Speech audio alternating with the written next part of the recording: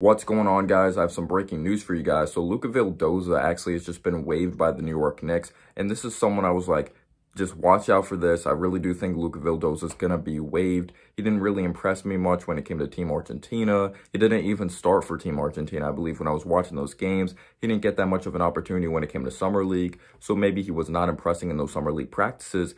And also, like, your best ability is availability, and he has not stayed healthy. He wasn't participating in practice. Like, you could look at, like, the playbook. You could learn all you want, but if you're not actually out there on the court and executing the playbook or executing, like, the philosophy of Tom Thibodeau, it means nothing. So I kind of saw this coming. Didn't really impress me much. I know he shot the three ball well, solid passer of the basketball, and an okay defender when it came to overseas. But who do you guys think is going to take that final roster spot? I believe there's one available, or might be two now that we cut Luca Vildoza. I think it's one. Dwayne Bacon is someone that I really look out for to make this roster. Right now, he's on an Exhibit 10 contract. We'll see if he ends up being signed to a two-way, playing for the Westchester Knicks, and on the main Knicks roster as well. He really does fit like the mold of a Tom Thibodeau type of player. He's a solid athlete. He has defensive upside, or he's a solid defensive player. And he also has some upside on the offense side of the basketball. Not the best player in the world, but to fill out that final roster spot, I would not mind that at all.